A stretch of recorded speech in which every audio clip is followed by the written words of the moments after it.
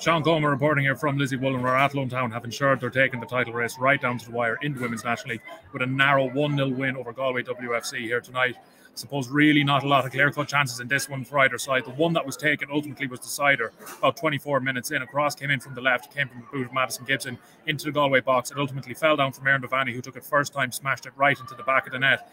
And really from there on in, there weren't a lot of chances worth talking about. I suppose Athlone had a few nervy moments defending in the second half. Julianne Russell could have scored in the 49th minute when she dispossessed Kaylee Shine and ran right through on goal.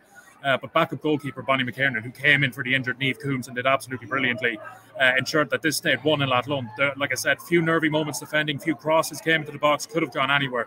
But I think McKiernan and goals really kept her cool and was probably a big reason Athlone ended up seeing this one out. They never looked like scoring a second goal, but Galway also never really looked like, I suppose, apart from the Russell chance, getting another clear-cut chance. So Athlone now, next week, with the result against Peamount and Wexford Youths, ensure that the title is a possibility, but they would have to go to a playoff against Shelburne if they beat both in Dalymount next week.